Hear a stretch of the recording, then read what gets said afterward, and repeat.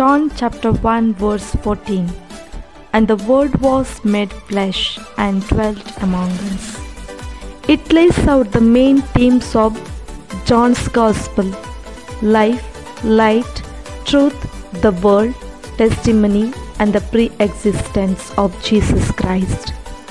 He is the incarnate Logos or Word, who reveals God the Father to us. Then comes the dramatic statement, the Word became flesh.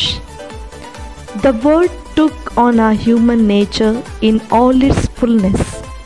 He did not have, as some people believed, just the external appearance of a human, but was like us in all things. And he lived right among us. The Greek term literally means he pitched his tent or tabernacle among us.